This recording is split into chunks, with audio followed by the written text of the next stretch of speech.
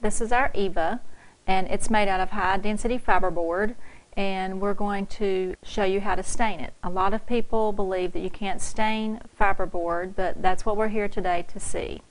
We're going to be using Minwax gel stain. It does say to make sure that you have your stain stirred until it is creamy, which we've already done. You want some gloves to wear to keep your hands from getting stained.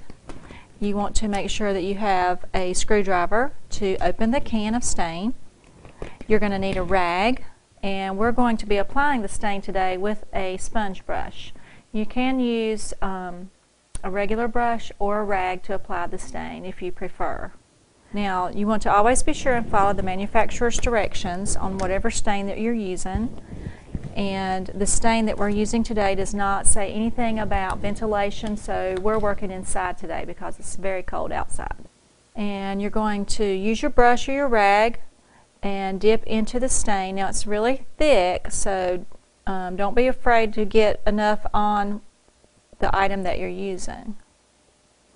And just start applying it to the corbel. Once you get some stain on there, you want to try to use end-to-end strokes with your brush or your rag so that you end up with a nice smooth finish and you don't have brush strokes as far as stopping marks. And this may take several applications to get the entire piece covered with stain. Now, we're using a dark stain today, but you can use whatever color you prefer or the color that matches your home decor. If you're using the rest of your home has light wood in it, then Minwax certainly carries a lighter color. But you can see how as I'm applying the stain in little strokes, once I get it on there, I go back and brush over to avoid those stop and start marks.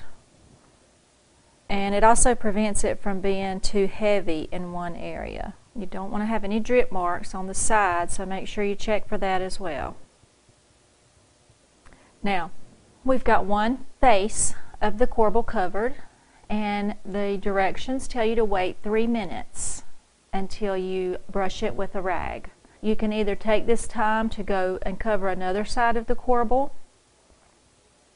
but you can't roll it because it's wet, or you can wait until this side has the 3 minutes and then wipe it off.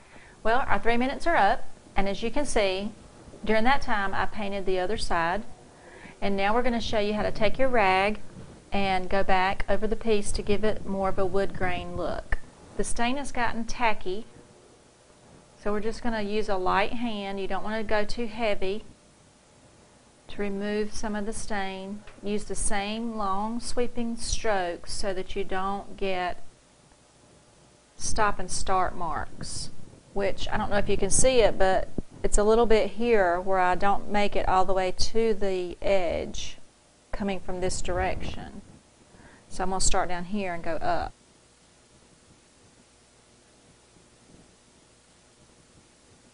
It's a little like artwork.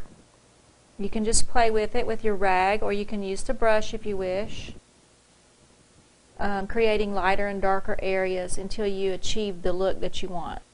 It's all your taste and what you think looks good. You can play around with dabbing to see what kind of look you're going to get. You can add a little more stain if your hand was too heavy and you took off too much, or if you just want a certain area to be darker than another. Don't forget to get the edges of the corbel once you've got it stained on all the sides, and be sure and push it around on whatever you're sitting on so that it doesn't get stuck.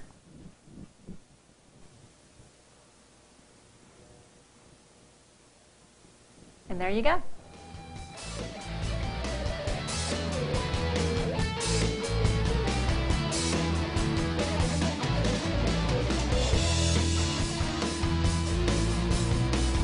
www.federalbrace.com. That's it. Thank you.